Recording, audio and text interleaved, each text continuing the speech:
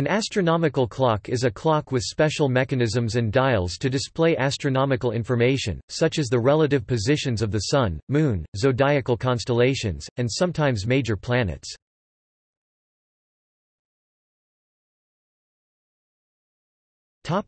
Definition. The term is loosely used to refer to any clock that shows, in addition to the time of day, astronomical information. This could include the location of the Sun and Moon in the sky, the age and lunar phases, the position of the Sun on the ecliptic and the current zodiac sign, the sidereal time, and other astronomical data such as the Moon's nodes for indicating eclipses or a rotating star map. The term should not be confused with astronomical regulator, a high-precision but otherwise ordinary pendulum clock used in observatories. Astronomical clocks usually represent the solar system using the geocentric model. The center of the dial is often marked with a disk or sphere representing the Earth, located at the center of the solar system. The Sun is often represented by a golden sphere as it initially appeared in the Antikythera mechanism, back in the 2nd century BC, shown rotating around the Earth once a day around a 24-hour analog dial. This view accorded both with the daily experience and with the philosophical world view of pre-Copernican Europe.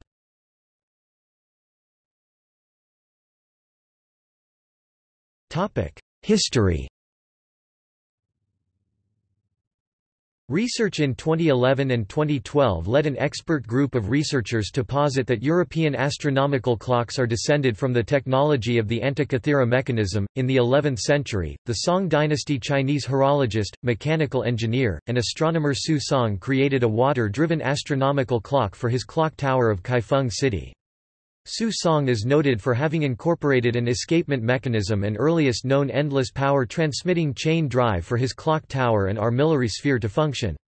Contemporary Muslim astronomers and engineers also constructed a variety of highly accurate astronomical clocks for use in their observatories, such as the Castle clock, a water-powered astronomical clock by Al-Jazari in 1206, and the astrolabic clock by Ibn al-Shatir in the early 14th century. The early development of mechanical clocks in Europe is not fully understood, but there is general agreement that by 1300 to 1330 there existed mechanical clocks powered by weights rather than by water and using an escapement, which were intended for two main purposes, for signaling and notification, e.g. the timing of services and public events, and for modeling the solar system. The latter is an inevitable development, because the astrolabe was used both by astronomers and astrologers, and it was natural to apply a clockwork drive to the rotating plate to produce a working model of the solar system. American historian Lynn White Jr. of Princeton University wrote, "The astronomical clocks developed by the English mathematician and cleric Richard of Wallingford in St Albans during the 1330s, and by medieval Italian physician and astronomer Giovanni da Dondi in Padua between 1348 and 1364 are masterpieces of their type. They no longer exist, but detailed descriptions of their design and construction survive, and modern reproductions have been made. Wallingford's clock may have shown the Sun, Moon, age, phase, and node, stars and planets, and had, in addition, a wheel of fortune and an indicator of the state of the tide at London Bridge. Da Dondi's clock was a 7-faced construction with 107 moving parts, showing the positions of the Sun, Moon, and 5 planets, as well as religious feast days. Both these clocks, and others like them, were probably less accurate than their designers would have wished. The gear ratios may have been exquisitely calculated, but their manufacture was somewhat beyond the mechanical abilities of the time, and they never worked reliably. Furthermore, in contrast to the intricate advanced wheelwork, the timekeeping mechanism in nearly all these clocks until the 16th century was the simple verge and foliate escapement, which had errors of at least half an hour a day. Astronomical clocks were built as demonstration or exhibition pieces, to impress as much as to educate or inform. The challenge of building these masterpieces meant that clockmakers would continue to produce them, to demonstrate their technical skill and their patrons' wealth. The philosophical message of an ordered, heavenly ordained universe, which accorded with the Gothic-era view of the world, helps explain their popularity. The growing interest in astronomy during the 18th century revived interest in astronomical clocks, less for the philosophical message, more for the accurate astronomical information that pendulum-regulated clocks could display.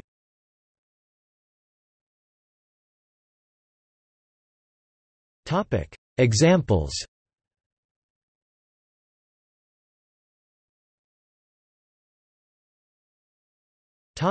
Rouen, La Grosse Horloge. La Grosse Horloge in Rouen is one of the earliest known astronomical clocks. The clock is installed in a Renaissance arch crossing the Rue du Gros Horloge.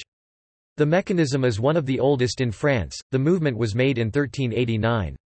Construction of the clock was started by Jourdain del Lecce, who lacked the necessary expertise to finish the task, so the work was completed by Jean de Falaine, who became the first to hold the position of governor of the clock. The clock was originally constructed without a dial, with one revolution of the hour hand representing 24 hours. The movement is cast in wrought iron, and at approximately twice the size of the Wells Cathedral clock, it is perhaps the largest such mechanism still extant. A façade was added in 1529 when the clock was moved to its current position. The Renaissance façade represents a golden sun with 24 rays on a starry blue background. The dial measures 2.5 meters in diameter. The phases of the moon are shown in the oculus of the upper part of the dial. It completes a full rotation in 29 days. The week days are shown in an opening at the base of the dial with allegorical subjects for each day of the week.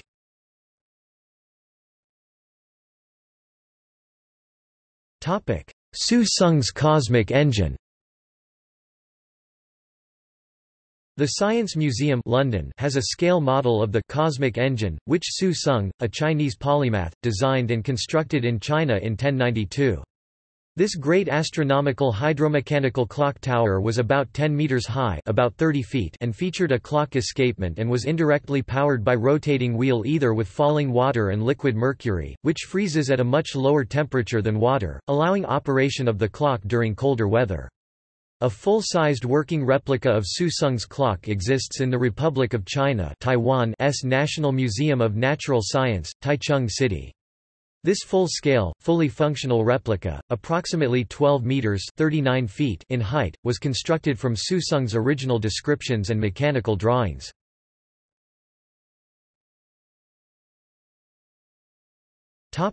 Al-Jazari's castle clock. The most sophisticated water-powered astronomical clock was Al-Jazari's castle clock, considered to be an early example of a programmable analog computer, in 1206. It was a complex device that was about 33 meters (108 feet) high, and had multiple functions alongside timekeeping. It included a display of the zodiac and the solar and lunar orbits, and a pointer in the shape of the crescent moon which traveled across the top of a gateway, moved by a hidden cart and causing automatic doors to open, each revealing a mannequin. Every hour, it was possible to reprogram the length of day and night every day in order to account for the changing lengths of day and night throughout the year, and it also featured 5 musician automata who automatically played music when moved by levers operated by a hidden camshaft attached to a water wheel. Other components of the castle clock included a main reservoir with a float chamber and flow regulator, plate and valve trough, 2 pulleys, crescent disc displaying the zodiac, and 2 falcon automata dropping balls into vases.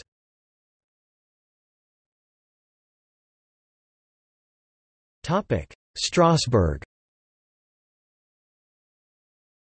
The Strasbourg Cathedral has housed 3 different astronomical clocks since the 14th century. The first clock was built between 1352 and 1354 and stopped working sometime at the beginning of the 16th century. A second clock was then built by Herlin, Conrad Dasypodius, the Habrecht brothers, and others, between 1547 and 1574. This clock stopped working in 1788 or 1789 as it apparently stopped working gradually, each component being disconnected one after the other. After a lapse of 50 years, a new clock was built by Jean-Baptiste Schwilguet (1776–1856) and about 30 workers. This clock is housed in the case of the second clock. It shows many astronomical and calendrical functions, including what is thought to be the first complete mechanization of the part of the computus needed to compute Easter, as well as several automata.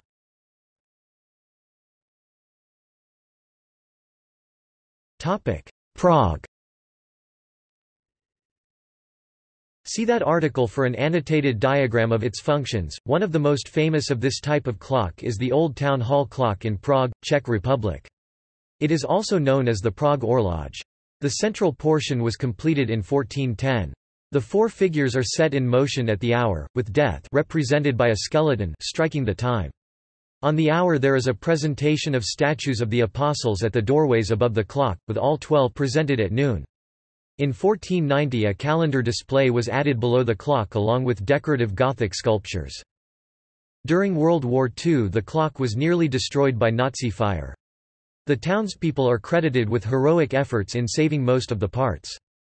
It was gradually renovated until 1948. In 1979 the clock was once more cleaned and renovated. According to local legend the city will suffer if the clock is neglected and its good operation is placed in jeopardy.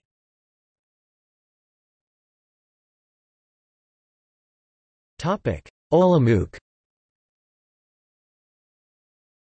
Olomouc, the former capital of Moravia in the eastern part of the Czech Republic, also has an impressive exterior astronomical clock on the main town square.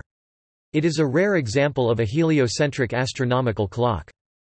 A legend dates its construction to the year 1422, however, in historic sources it is first mentioned in 1517. The clock was remodeled approximately once every century. In 1898 the astrolabe was replaced with a heliocentric model of the solar system.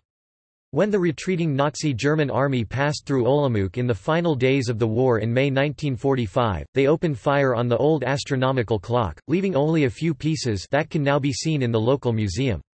As a result of the serious damage, the clock was reconstructed in the style of socialist realism in the first years of communist rule in Czechoslovakia, 1948 early 1950s. The religious and royal figures were replaced with athletes, workers, farmers, scientists and other members of the proletariat, while the glockenspiel was altered to play three pieces of traditional local music.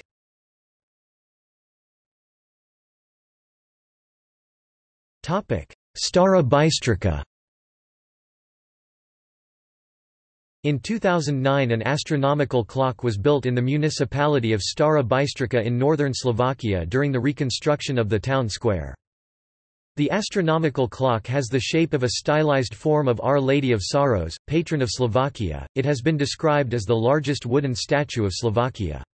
Its exterior is decorated by statues of important figures from Slovakia's history: Prince Pribina, King Svatopluk, Anton Bernalak, Ludovic Sture, Milan Rastislav Stefanik, Andrej Hlinka. Each hour, statuettes of saints connected with Slovakia appear: Cyril, Methodius, Andrew Zorard, Benedict, Gorazd, Bystrik and Adalbert. The bells of the clock carry the names Sv. Uri Street, George and Riknica Madonna, Our Lady of Riknica. The first is rung to indicate the time, the second accompanies the saints. This astronomical clock is the only one in Slovakia. The astronomical part of the clock consists of an astrolabe displaying the astrological signs, positions of the Sun and Moon, and the lunar phases. The clock is controlled by computer using DCF-77 signals.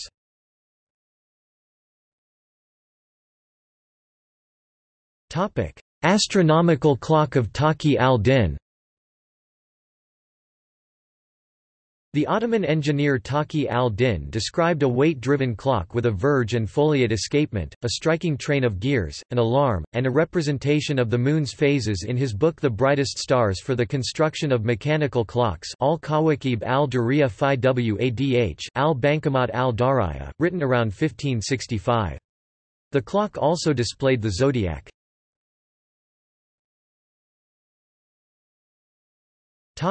Lund.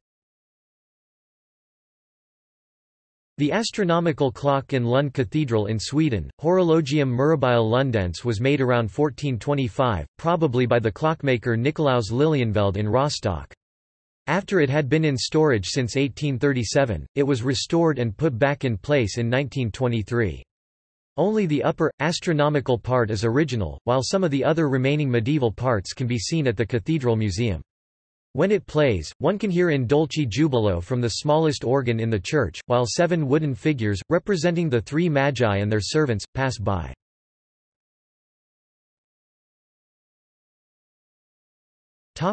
Besançon, France. Made in 1860 by Auguste Lucien Verité of Beauvais, the astronomical clock Besançon expresses the theological concept that during each second of the day the resurrection of Christ transforms the existence of man and of the world. The clock stands 5.8 meters high and 2.5 meters wide, and has 30,000 mechanical parts. 70 dials provide 122 indications including seconds, hours, days and years. The clock is perpetual and can register up to 10,000 years, including adjustments for leap year cycles. Immediately after he finished the Besançon commission, Verité built a larger, more elaborate clock for Beauvais Cathedral in his hometown.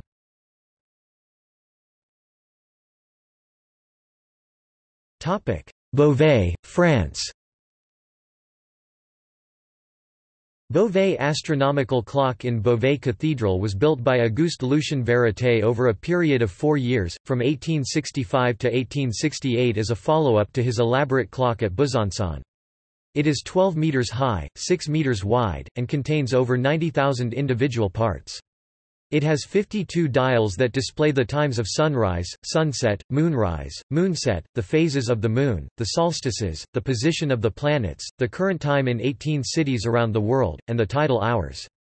The clock has a case that blends Romanesque and Byzantine styles and is crowned by a multi-tiered celestial city with 68 automata that animate, at the striking of each hour, to enact the Last Judgment.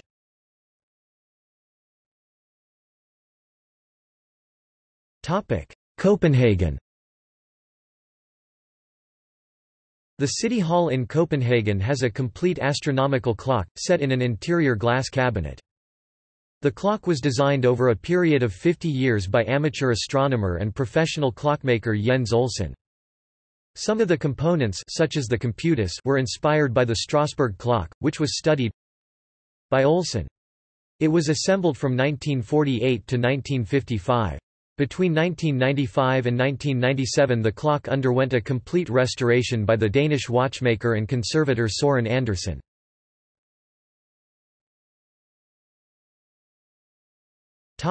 The Rasmus Sørnes clock. Arguably the most complicated of its kind ever constructed, the last of a total of 4 astronomical clocks designed and made by Norwegian Rasmus Sørnes (1893–1967), is characterized by its superior complexity, compactly housed in a casing with the modest measurements of 0.70 by 0.60 by 2.10 meters.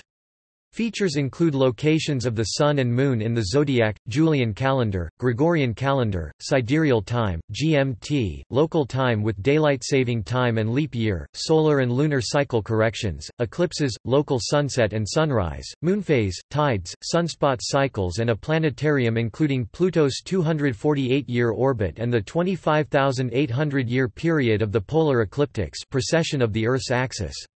All wheels are in brass and gold-plated. Dials are silver-plated. Sørnes also made the necessary tools and based his work on his own observations of the firmament.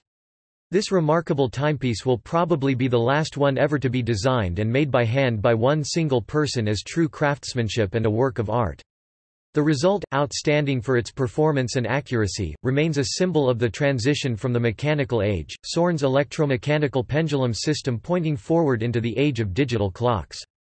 Having been exhibited at the Time Museum in Rockford, Illinois, and at the Chicago Museum of Science and Industry, the clock was sold in 2002 and its current location is not known. The Rasmus Sørnes astronomical clock No. 3, the precursor to the Chicago clock, his tools, patents, drawings, telescope and other items, are exhibited at the Borgersissel Museum in Sarpsborg, Norway.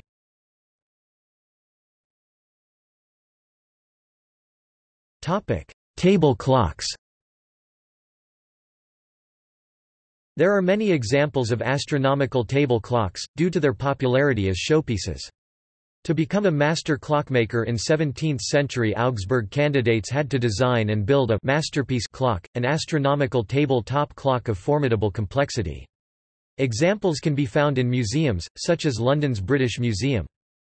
Currently Edmund Scientific among other retailers offer a mechanical tellurium clock, perhaps the first mechanical astronomical clock to be mass-marketed. In Japan, Tanaka Hisashige made myriad-year clock in 1851.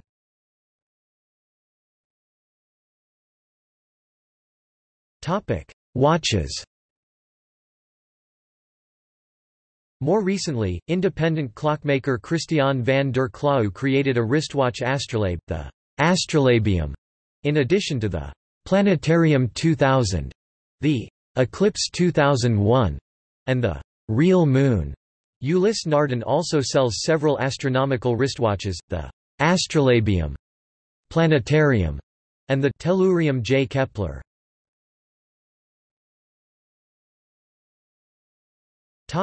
Others. Many European countries have examples of astronomical clocks, including Belgium, Sint-Truiden, Festritz astronomical clock, Leer, Zimmertoren, Croatia, Split, Denmark, Roskilde, France, Beauvais astronomical clock, Besançon astronomical clock, Besançon, Haguenau. The Renaissance building of the former Chancellery, now housing the Musée Alsacien, displays an astronomical clock on its façade. Lyon. The Lyon astronomical clock in Lyon Cathedral also has an astronomical clock from the 14th century.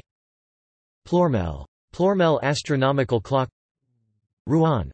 The Gros Horloge is a famous astronomical clock with a movement dating back to the 14th century, though the façade is more recent.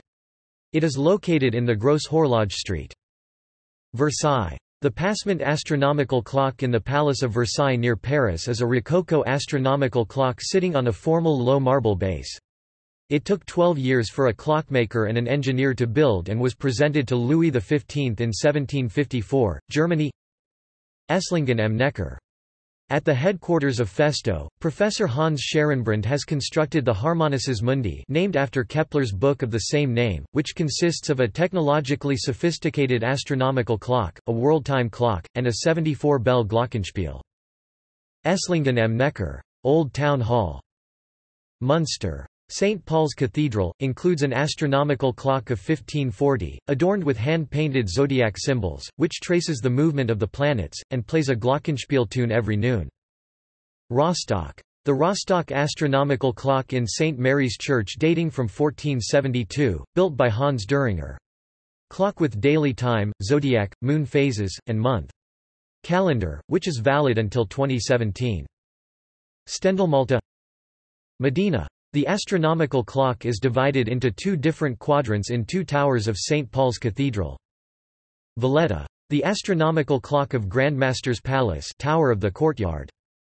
Valletta. The astronomical clock of the Yellow Room in Grandmaster's Palace. This clock was made by André Charles Boule, 17th century. Valletta. The astronomical clock of St. John's Co Cathedral, Norway. Osloidali. Brescia, c.1540–50. Cremona. The terrazzo, the bell tower of the Cremona Cathedral, contains the largest medieval clock in Europe. Mantua. The Palazzo della Ragione with the Tower of the Clock. Messina. The Orologio Astronomico di Messina. Multi-dial clock equipped with some of the most complex automata. Reconstructed between 1930 and 1933 by the Ungerer Company of Strasbourg, on the base of an original dating from 1574. It is one of the largest astronomical clocks in the world. Padova. Clock by Jacopo Dondi dating 1344. Trapani. The Orologio Astronomico di Trapani 1570 and restored in 1596. Venice. St. Mark's Clock, in the clocktower on St. Mark's Square, was built and installed by Gian Paolo and Giancarlo Rainieri, father and son, between 1496 and 1499, Poland. Gdansk. In St. Mary's Church there is the Gdansk astronomical clock dating from 1464 to 1470, and built by Hans Düringer of Toruń. It was reconstructed after 1945, Switzerland. Bern. The Zeitglocke is a famous astronomical clock from the 15th century situated in the landmark medieval tower of the same name. Sion. Winterthur, United Kingdom. Durham. Prior Castell's clock in Durham Cathedral. Exeter. The Exeter Cathedral astronomical clock is one of the group of famous 14th to 16th century astronomical clocks to be found in the west of England. The main, lower, dial is the oldest part of the clock, probably dating from the 1480s. Hampton Court Palace. The Hampton Court astronomical clock is on the interior facade of the main gatehouse. It is a fine early example of a pre-Copernican astronomical clock. Leicester. The Leicester University Astronomical Clock is on the Rattray Lecture Theatre opposite the Physics Department. Ottery St. Mary. Ottery St. Mary Astronomical Clock. St. Albans. A modern clock dating from 1995 built from notes by Richard of Wallingford held in the Bodleian Library, Oxford. On display in St. Albans Cathedral. Wells. The Wells Cathedral Clock is an astronomical clock in the north transept of Wells Cathedral, England. It can be dated to between 1386 and 1392. Wimborne. Wimborne Minster Astronomical Clock. York. The York Minster Astronomical Clock, although modern, is a prime example of an astronomical clock, and was built to commemorate the RAF and Commonwealth nations' efforts in World War II.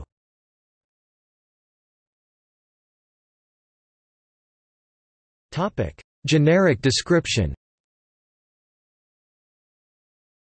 Although each astronomical clock is different, they share some common features.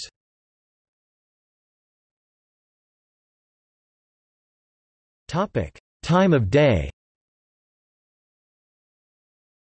Most astronomical clocks have a 24-hour analog dial around the outside edge, numbered from I to 12 then from I to 12 again. The current time is indicated by a golden ball or a picture of the sun at the end of a pointer. Local noon is usually at the top of the dial, and midnight at the bottom. Minute hands are rarely used. The sun indicator or hand gives an approximate indication of both the sun's azimuth and altitude. For azimuth bearing from north, the top of the dial indicates south, and the two V points of the dial east and west. For altitude, the top is the zenith and the two V and V points define the horizon. This is for the astronomical clocks designed for use in the northern hemisphere. This interpretation is most accurate at the equinoxes, of course. If 12 is not at the top of the dial, or if the numbers are Arabic rather than Roman, then the time may be shown in Italian hours, also called Bohemian, or Old Czech, hours. In this system, 1 o'clock occurs at sunset, and counting continues through the night and into the next afternoon, reaching 24 an hour before sunset. In the photograph of the Prague clock shown above, the time indicated by the sun hand is about noon, 12 in Roman numerals, or about the 17th hour, Italian time in Arabic numerals.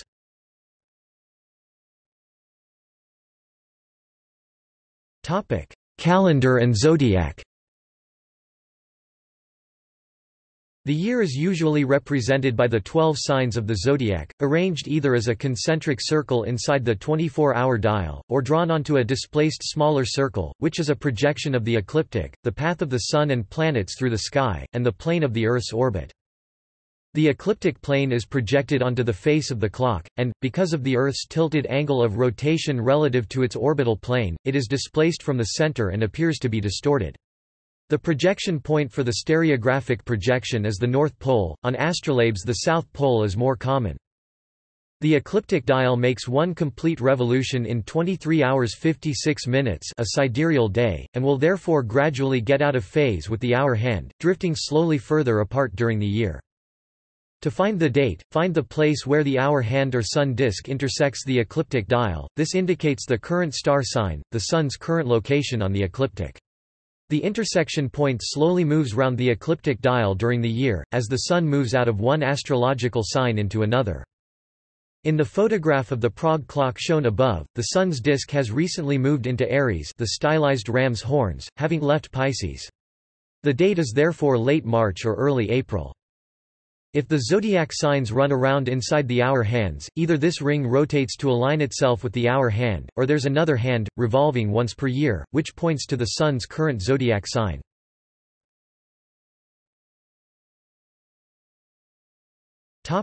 Moon. A dial or ring indicating the numbers 1 to 29 or 30 indicates the moon's age. A new moon is 0, waxes and become full around day 15, and then wanes up to 29 or 30. The phase is sometimes shown by a rotating globe or black hemisphere, or a window that reveals part of a wavy black shape beneath.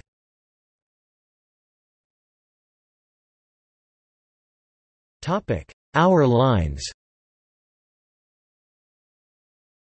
Unequal hours were the result of dividing up the period of daylight into 12 equal hours, and nighttime into another 12.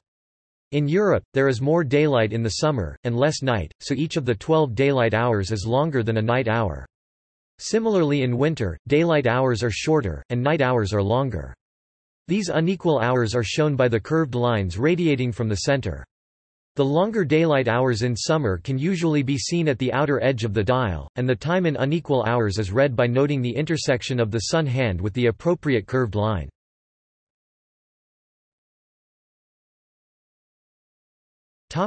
Aspects.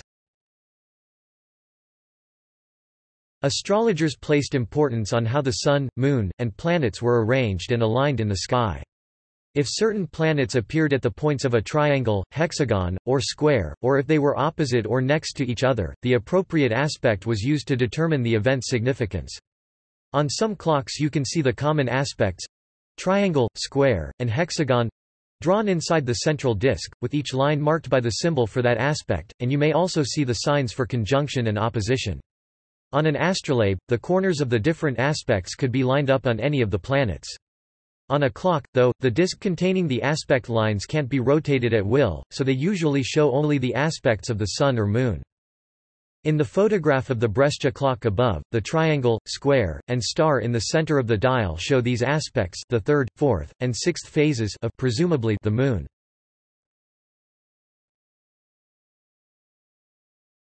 Topic: Dragon hand, eclipse prediction and lunar nodes.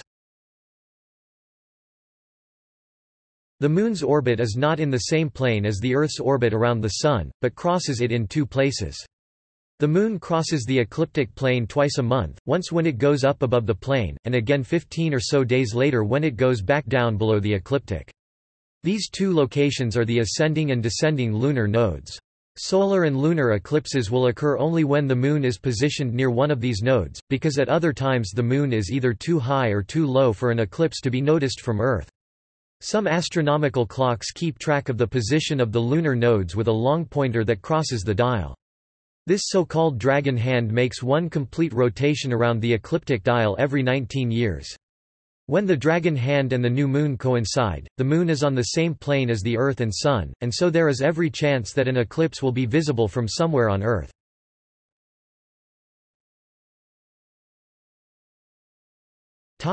See also: Astrolabe, Astrium, Torquetum, Clock of the Long Now, also called the 10,000-year clock. Notes